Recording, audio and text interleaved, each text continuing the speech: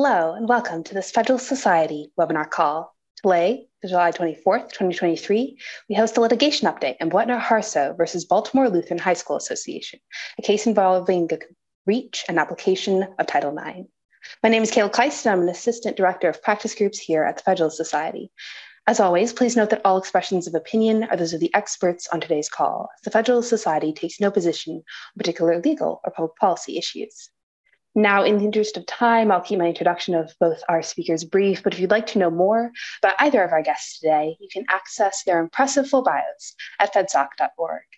Today, we are fortunate to have with us Mary Margaret Beecher, who is Vice President and Executive Director at the Napa Legal Institute, which filed an amicus brief in this case. Ms. Beecher joined Napa Legal in 2019, serving most recently as the organization's senior counsel. Before working at Napa Legal, Ms. Beecher was an associate attorney with a Chicago-based law firm which specialized in nonprofits and tax-exempt organizations. Prior to serving in the nonprofit sector, Ms. Beecher focused her career in finance, working with the CME Group and Dimensional Fund Advisors on financial compliance matters, implementation of U.S. sanctions programs, and cybersecurity risk management. Also joining us today is our moderator, Ms. Amanda Sauls, who is an associate with Morgan Lewis, where she represents clients on a variety of litigation matters. Before joining Morgan Lewis, she worked on civil and criminal trial and appeals as a law clerk to Judge Andrew Oldham on the U.S. Court of Appeals for the Fifth Circuit and Judge Reed O'Connor in the U.S. District Court for the Northern District of Texas. And I'll leave it there. One last note, throughout the panel, if you have any questions, please submit them via the question and answer feature, likely found at the bottom of your Zoom screens, so they'll be accessible to our speakers when we get to that portion of today's webinar. With that, thank you all for being with us today. Ms. Sauls, the floor is yours. Thanks so much, Kayla. And thank you, Mary Margaret, for joining us today.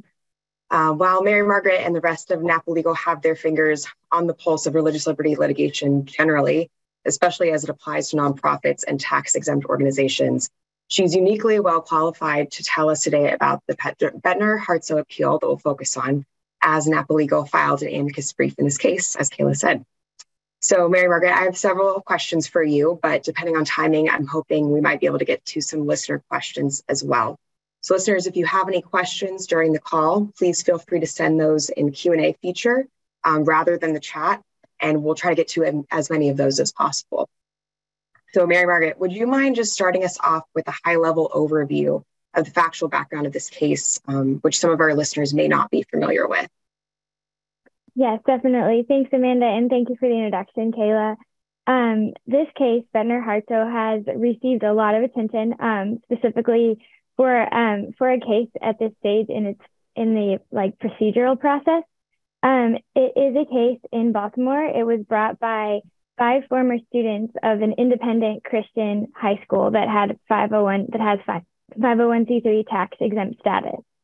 The case was brought. The kind of substance of the allegations was that there was sexual harassment taking place at the school in a certain period, and that the administration didn't act aggressively enough to put an end to that.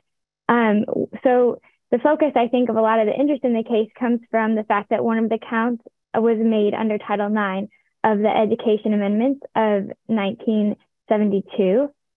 These provide that no person in the United States shall, on the basis of sex, be excluded from participation in or denied the benefits of or be subjected to discrimination under any education program or activity receiving federal financial assistance. The reason this is such an interesting count in this case is that the school was not receiving any federal grants during the period in question. So the only basis for the coverage of Title IX would be the school's tax-exempt status. And that's a pretty radical understanding of what tax-exempt status is, to say that that's federal financial assistance triggering this and potentially other regulatory programs that would not be otherwise applicable to a school like Baltimore Lutheran. So back in July 2022, I believe it was, when this started, the school filed a motion to dismiss or in the alternative move for summary judgment on the count of the applicability of Title IX, just because it was not a recipient of any federal grants during the relevant period. But on July 21st, the district court denied the motion for summary judgment and held that the school was a federal financial aid recipient solely by virtue of its 501c3 status. And that's just against a lot of the weight of precedent And I think that's why we see, and we'll get into this later, the interest of so many amici in this case. So the school filed for reconsideration, or in the alternative, an interlocutory appeal. The district court granted the latter. And we saw numerous amici filing already in favor of the grant of the interlocutory appeal. And then when that appeal was granted, additional amici filing in favor of reversal of the district court's opinion. And then I want to note too, before we proceed too far, that Title IX of the Education Amendments, it does have a religious exemption, which provides that if the application of Title IX would contradict a religious organization's beliefs, the organization can be exempt to the extent that that conflict exists. So what's really at stake here, there definitely are serious religious implications, but I think the threshold, most direct implication of this case would really be the administrative burden, general entanglement issues, and just concern of this analysis spreading to other federal financial assistance programs and the related oversight and regulations. Yeah, so as you mentioned, many see this as a pretty radical interpretation, but what exactly were Judge Bennett's rationales for concluding that the court had jurisdiction and that the claim could proceed in light of 501c3 status and Title IX? Sure. So I pulled a quote from the district court's opinion that I think really is where a lot of the reaction in the practitioner community came from. The district court judge held that a number of opinions confirm that an institution qualifies as a recipient of federal assistance under Title IX, even if it did not apply for aid or if the aid is indirectly provided. So again, like we talked about earlier, he's broadly construing the meaning of financial assistance to cover almost any economic benefit, including this kind of almost passive receipt of 501c3 status. And just briefly, I want to walk through 4 of the cases that were determinative in the judge's opinion. I'll start with kind of the least persuasive and then kind of advance to where I think is probably the strongest argument in favor of his position.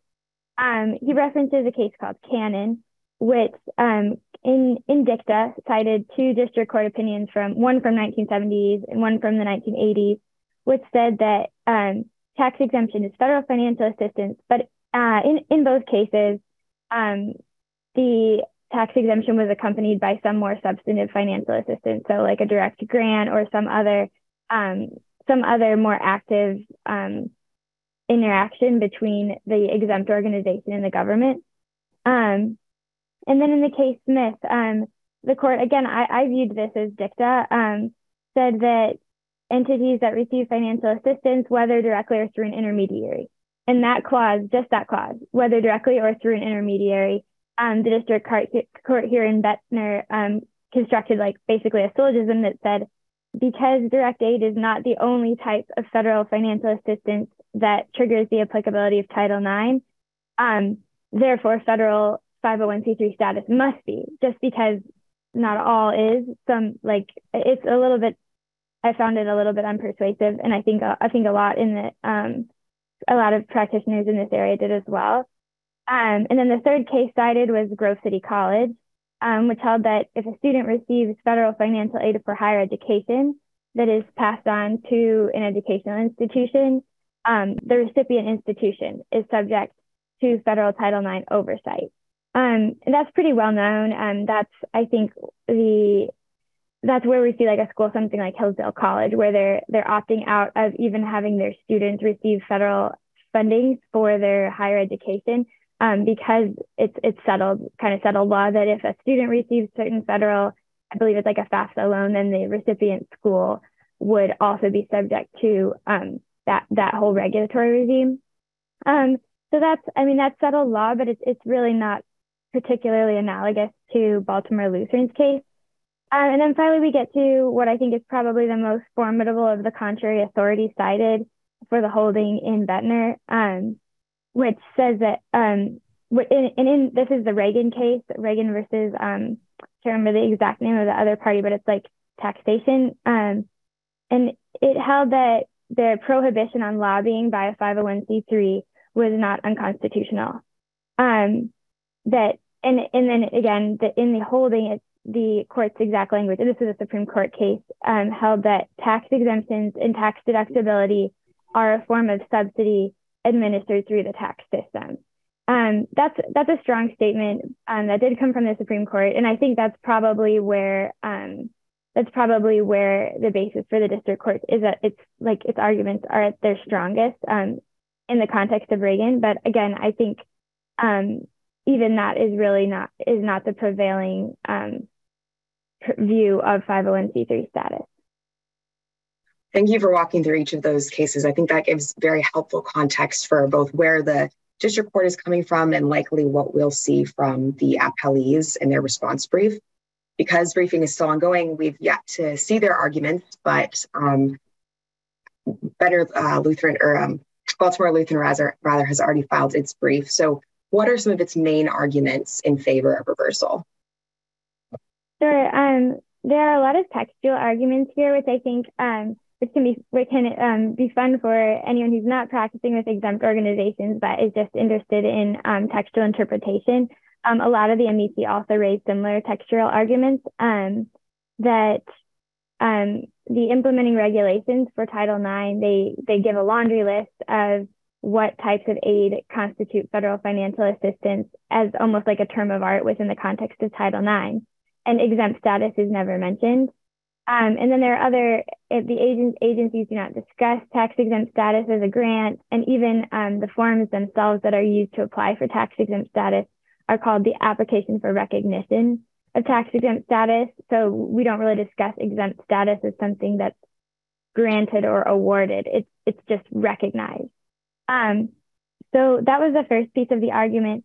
And then we'll get into this a little bit more later, but there are a number of spending clause kind of arguments, which is that any legislation that is given under the spending clause has a higher burden of clarity, so to speak, because it's analogous to like a common law contract between the government and the recipient.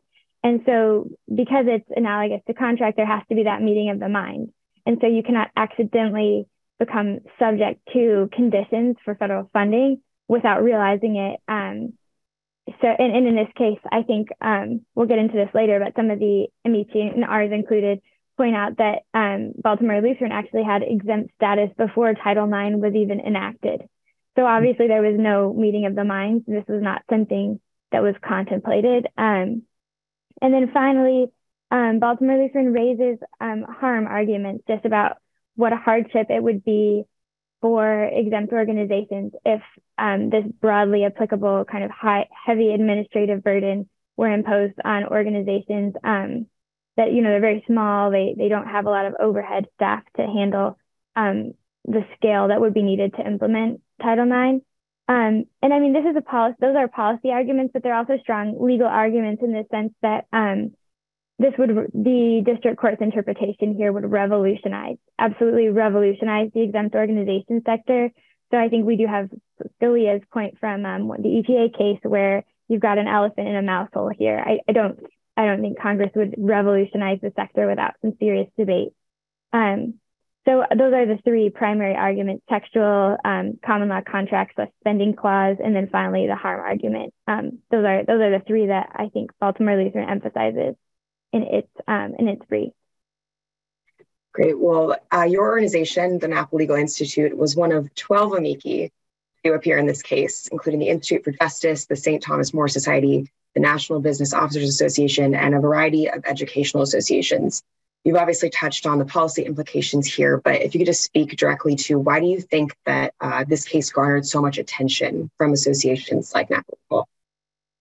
Yes, this case did. It garnered a lot of attention. And I think the reason for that is that this case, I hate to use militaristic metaphors, but this case is kind of a battle and an ongoing war, so to speak. And a lot of the times it's kind of an esoteric war. Like, we practitioners talk a lot about tax exemption theory. So like, what are the justifications for tax exemption? And that's an ongoing debate. And 90% of the time it's a little bit esoteric. But then during the 10% of the time when it does become the focal point of litigation like this, you understand why it's so important, because it's absolutely outcome determinative here. And I'll just briefly, for the benefit of our listeners, walk through 4 of the main justifications for tax exemption theory and like why that's kind of the issue in the crosshairs here in this Baltimore Lutheran case. The first is what comes through in the judge's opinion here, and that's tax subsidy theory. And that theory views tax exemption as a tax expenditure. So anytime under this perspective, anytime there's a 501c3, the government is kind of granting money that the government was entitled to go to this program. So it's kind of the government deserves to be receiving a portion of this nonprofit, this exempt organization's revenue, and it's foregoing that revenue in order to further some public objective, some policy objective. And that view, it really starts with tax, but it also goes to policy as well, because along with that perspective, you say, okay, well, if the government is granting, then they deserve to have a say in policy. They deserve to have a say in how this organization is run, what it's doing, what it's talking about. And so you can see quickly this becomes not just a tax issue, but a very, very considerable First Amendment issue for all of civil society. And so I think that's why you see so much engagement from the amici. And then on the contrary perspective, and this is advanced by a lot of the amici, are 3 theories of justification for tax exemption that cut the other way. The first is the tax base theory. And under this view, it's just that it basically says that charitable activity isn't part of the tax base. Only for-profit, only private benefit type activity belong in the realm of taxable activity. And so the activity of an organization like Baltimore Lutheran just isn't subject, it's just not taxable. The second one is the historical perspective, which is kind of similar to the tax-based theory, but it looks at the fact that going back all the way to Samaria, to Babylon, churches, religious organizations have been exempt from the applicable tax regime. It's just viewed as kind of a different realm. You have the temporal realm, and then you have these religious activities, and it's just not subject to civil government in the same way that like commercial activity would be. And then finally, there's I'm missing it in my notes. Finally, there's the autonomy argument, which is that religious activity is something, again, altogether different from like commercial activity, more secular activities. And so it's not really, I guess, the government's business. It's kind of completely out of the scope altogether of what would be taxed. Okay. Well, there's obviously a lot there. Are there any arguments that Napa Legal specifically focused on, or just where, walk us through your brief, essentially? Yeah, so we filed our brief through pro bono counsel. So I'm really standing on their shoulders here as a non-litigator in recounting some of the arguments. But ours really focused on the text and structure of both Title IX and 501c3. So just looking at the ordinary meaning of federal financial assistance, looking at the context of both 501c3 and Title IX, and then the history of how these regulations have been administered. Those were some of the core, and then as well the administrative regulations implementing Title IX. We also emphasized, and then finally, Supreme Court precedent on this issue. And just to build this out a little bit more, we included as well like the Scalia view of the elephant in mouse holes, that a congressional kind of revolution of 501, the entire tax exempt sector, would not be done inadvertently, kind of by implication. It would be done affirmatively. It would be the fruit of a lot of debate. And so it seems very unlikely that that's the meaning of Title IX. And then also the enforcement mechanisms are not built into the statutory framework of Title IX. So if the amount of oversight that sort of the district court's opinion would imply was actually expected, there would have been a lot more oversight built into the the statutory framework and the implementing regulations. And then finally, the Department of Justice's Title VII and Title IX manuals, Title VI, is somewhat relevant just because it's parallel in many ways. They're both statutes that impose non-discrimination obligations on recipients of federal financial assistance.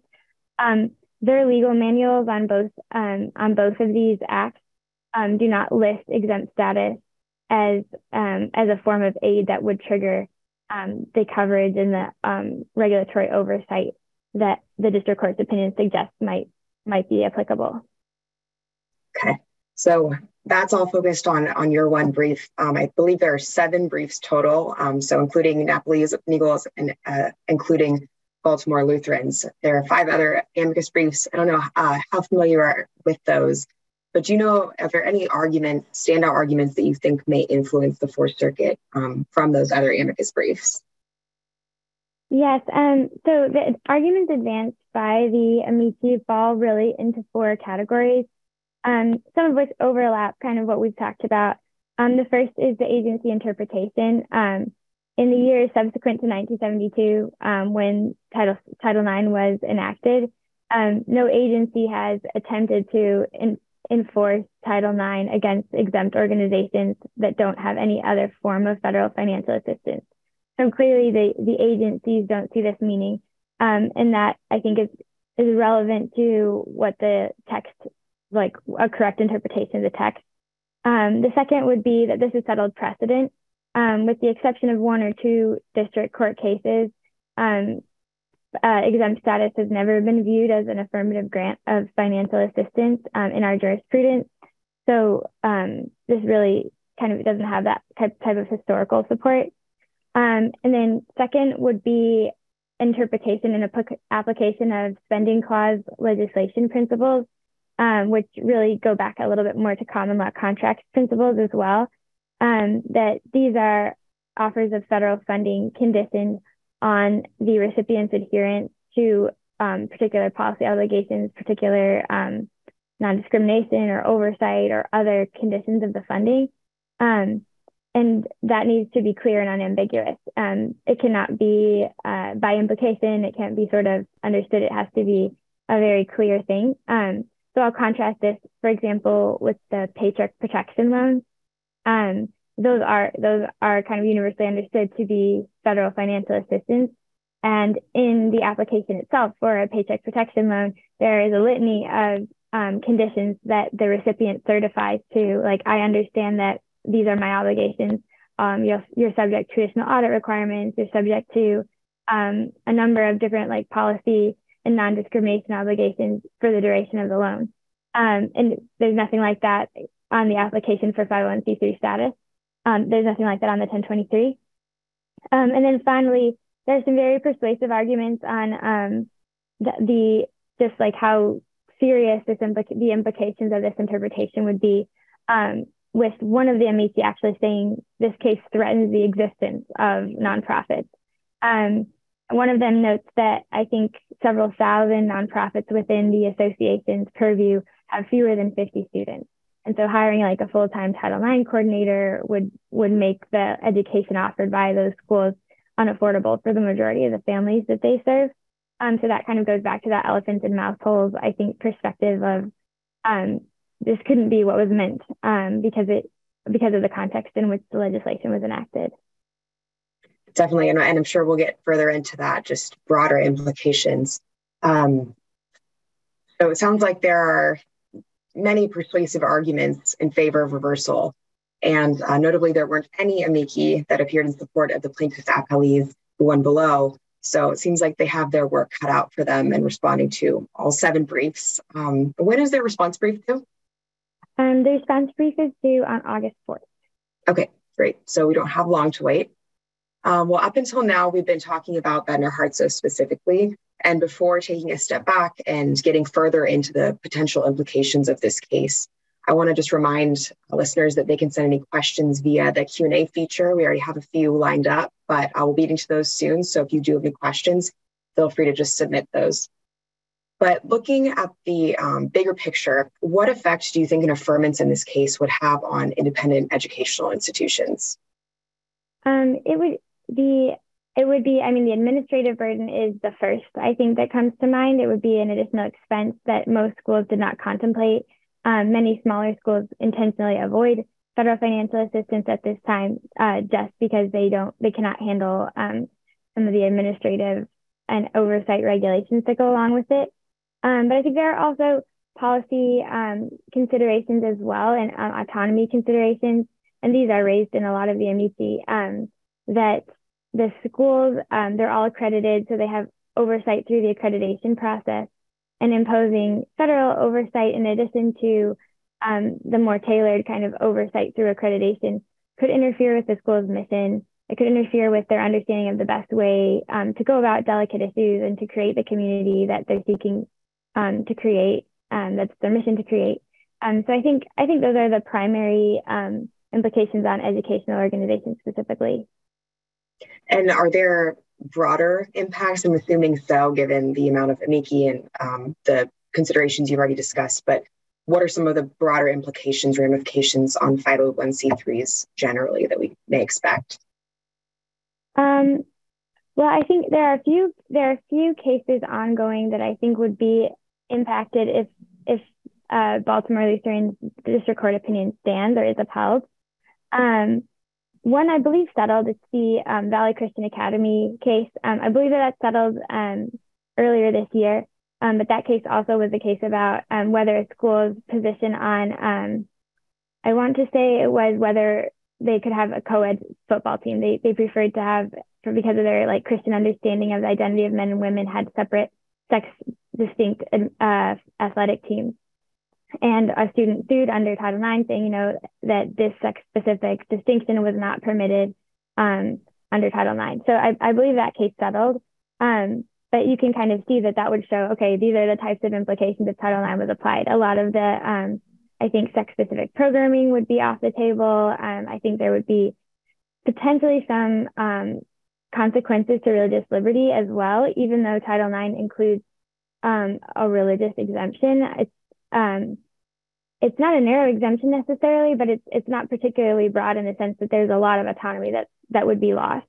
And then we're also starting to see some administrative interpretations similar to the district court's opinion here. I'm thinking specifically of U.S. Department of Agriculture case. I believe it's called Church of Compassion. And the U.S. Department of Agriculture is taking the position that an organization participating in one of the USDA's like food kind of poverty relief programs needs to disclaim or kind of narrow its statement of faith if it wants to continue participating in this USDA program. So it's not exactly analogous because it's not focused on 501c3 status, but I think it's a case that illustrates how there can be a conflict between an organization's religious identity, its understanding of its mission, and the regulatory and oversight that's triggered by participation in federal financial aid programs. And then finally, I think there's for years been this tension between organizations that, like the perspective that tax-exempt organizations, civil society is autonomous, more or less, and then the view that civil society should be kind of subordinated to the government and subordinated to government policy and have a lot of hands-on guidance, so to speak. And this is like I think an installment in that kind of series. And so even if, I think one of the biggest implications would be to kind of further to reduce the autonomy of tax-exempt organizations in favor of like greater government oversight generally, even if it's not specific to exempt status, just to their operations overall. Mm-hmm. Yeah, so I mean, it seems like almost boundless effects. Like it could lead to a lot more than what we're talking about today. But thanks so much for just talking through this case. We have a few listener questions, so I'll start going through those. Maybe we've already touched on them as they've been coming in. But first question is, how similar or different do you see this in regard to the proceedings in EHV, Valley Christian Academy in California? So the case that you mentioned, which has settled, but whether this case is similar or different, just how those work together and whether this case has it, or rather if they have any overlap. I think that they're very similar cases.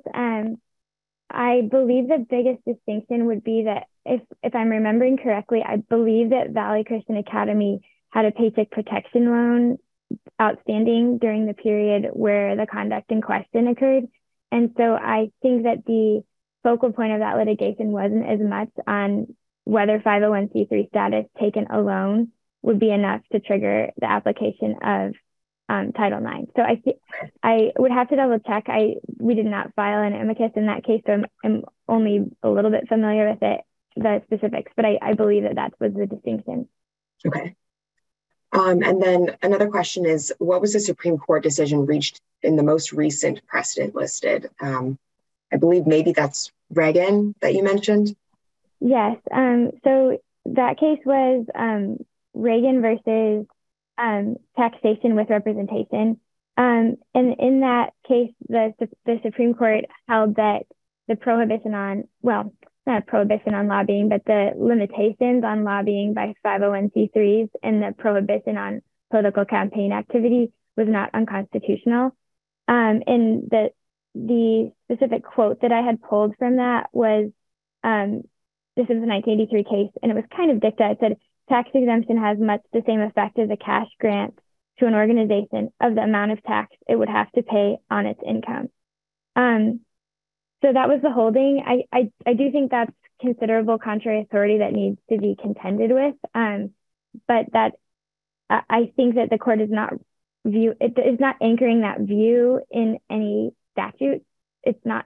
So I think I don't think. I guess it's precedent, but I think it's a little bit questionable in the sense that it's not tied to any legislation. So it's a policy. From my view, it's a bit more of a policy perspective, and I think it could be challenged successfully, in my view. Mm-hmm. Well, and this question also mentions the members on the court at the time. So obviously, we have a completely different Supreme Court makeup now. I don't know if you thought about this at all, but a case like that, I mean, how do you think that might come out today, or is that something that we could consider as far as just, if there are differences and you're able to distinguish it, what does that look like today if it goes up to the court?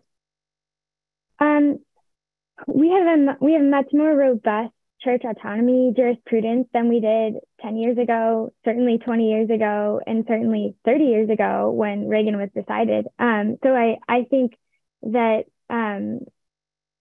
those autonomy arguments, they're not exactly on point, but I think that they're relevant in suggesting how our jurisprudence views civil society and religious organizations specifically, and what does appropriate government civil society interaction, what do appropriate interactions between the government and civil society look like, and then when do we run afoul of entanglement clause issues.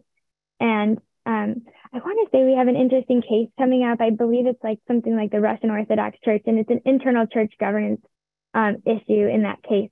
But I think all of these autonomy conversations, they're not the same legal issue, but I do think they're indicative of how our jurisprudence is viewing civil society and religious organizations specifically, not just on issues of doctrine, but on issues of governance. Mm-hmm. Yep. Well, the next question is there any reason to believe that the district court's 501c3 district court's reasoning would not apply to organizations that are tax exempt under IRC provisions other than 501c3? That's a very good question. Yeah, let me think about this for a second.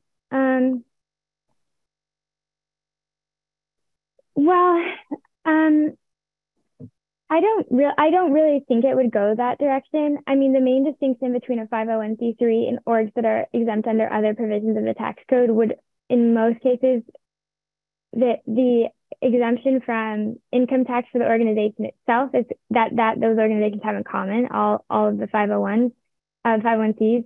But most, I believe, if not all, 501c3s also are able to offer to their donors a tax deduction on the donor's own contribution. So there's sort of an incentive for support for 501c3s, and that's not present in other that's not present for other tax classifications. I actually looked for that in the district court's two opinions, like whether they were making a distinction between the organization's income tax exemption and the deductibility of contributions to the organization. So kind of the income tax exemption for contributors. but the court doesn't make any distinctions in its analysis between those two like facets of the exemption. Yeah. Do any of the other cases make that distinction, discuss a distinction at all, or is that something that's just at this point unresolved? It's not discussed in any of the amici, but I do think it's kind of thought provoking. But in both cases, I think that it would turn on whether an exemption is a tax expenditure, which a form of federal financial assistance. So I think the reasoning would be the same on both fronts, but I think in the interest of precision, it's appropriate to analyze them separately, those two facets of 501c3 tax exemption. Well, the next question is, are the institutions that are in the crosshairs here only 501c3 organizations that are educational organizations? Are there any religious schools categorized as religious organizations instead? And if so, does that make any difference? There are a few questions going on there. Yeah, that's a really good question. And actually, it makes me want to go back to the text of Title 6, I think it is. Let me just take a minute and see if I can pull that up.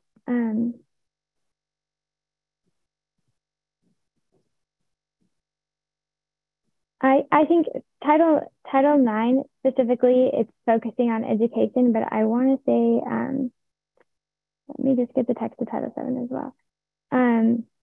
Yeah, Title 6 of the Civil Rights Act of 1964, its prohibitions apply to any program or activity receiving federal financial assistance. So it's not limited to education, it would be any program or activity. So there's definitely an analogy there. The statutory frameworks are separate. I think it's very important that we don't conflate them. But courts often rely on, they're a little bit interdependent. If you look at the jurisprudence for both of those two statutes, like the jurisprudence is very interdependent. Whether it should be or not is kind of a separate issue. But so at the moment, I think the direct impact would be on educational organizations, but it would only take a couple opinions to incorporate, to kind of analogize between the Title 9 analysis here and the Title 6 analysis for the purposes of the Civil Rights Act of 1964. Has the Biden administration made any indication that it agrees that tax exempt status is federal financial assistance? Not to my knowledge. Not to my knowledge. Okay. And what are some of the potential implications for higher education regarding student rights and due process? So I don't think that higher education organizations would really be impacted as much, because they are typically, unless it's like we're talking just specifically about the one or two colleges that aren't receiving federal financial aid either through their students or directly, they wouldn't be impacted by the outcome of this litigation. So I think for the most part, higher education isn't really going to come into play here. It would just be like a Hillsdale College, or I think there's one other college that's not receiving federal financial assistance but does have tax exempt status. So those would really be the only two that would be affected. And I guess, I mean, perhaps looking at their track record, maybe they would just forgo the tax exemption as well. Yeah, I think the specific question here, and it sounds like it'd be very narrow if ever applied, but just whether that could impact the ability of students to sue a college like Hillsdale for a violation of due process. So do you know if that would have any impact? I mean, that would be outside of the scope of my area of focus, but I could sort of speculate and say no. Due process and that type of thing aren't implicated. It's really, and I think it's worth noting that all the litigation that we're discussing today is only one count of the 5 counts, or one count of those raised by the students in this context. So the students' opportunity to have their wrongs or harms remedied isn't being questioned. It's really just what are the venues or the legal basis through which they could kind of achieve or litigate this, but their ability to litigate at all is certainly not in question. Okay. I think this next question may be a little bit outside of the scope of your role as an amicus in this case, but just in case you have any familiarity, one questioner asks, did you seek initial en banc consideration of this case? Why or why not? More of a procedural question. Yeah, that's a procedural question, of course. I don't know, but I do know I've read the majority of the filings in this case, and I didn't see any requesting en banc. But I don't know. I can't say for sure that wasn't requested. Okay. And are there any other federal appellate cases on this question? On the question of whether federal 501c3 status is financial assistance, I think not. I think there are two district court cases that held this back, as I said, in the 70s and 80s. But on this issue, I don't think there's any contrary authority, and I think that there is favorable authority. And then, so if the district court's opinion is affirmed, which federal agency would be responsible for enforcement? Do you know? Yeah, that's a good question, and it's probably a little bit out of my area of focus, but I know that the Department of Justice is the one that is implementing Title IX. So I assume it would probably be the Department of Justice in partnership maybe with the Department of Education. Yeah, that would be my expectation, but I don't know that for sure. Okay. I think we've hit all the questions in here. If others have any, you can add those in now, but just making sure we didn't miss anything.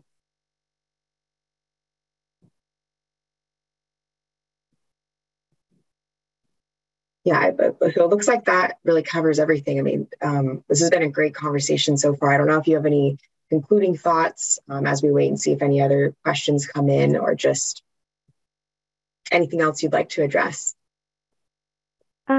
Well, I would encourage everyone listening to continue tracking this case specifically, and I would like to see more engagement just generally on the tension we discussed between the subsidy theory and some other theories of exemption, just because I think as the culture becomes more polarized, some of these distinctions become less academic and much more practical. And so I think we would be doing our duty to engage with those conversations now and make sure that everyone's perspective is being heard as these issues are being debated and resolved. Great. Well, thanks so much, Mary Margaret. Thanks, Amanda. I think Kayla may want to come back on or to close this out. Absolutely. Thank you so much for joining us. We really appreciate you taking the time and giving us the benefit of your valuable time and expertise today. To our audience, we also thank you for giving us a portion of your afternoon and joining and participating. We welcome listener feedback by email at info@fed-soc.org. And as always, keep an eye on our website and your emails for announcements about other upcoming virtual events. With that, thank you all for joining us today. We're adjourned.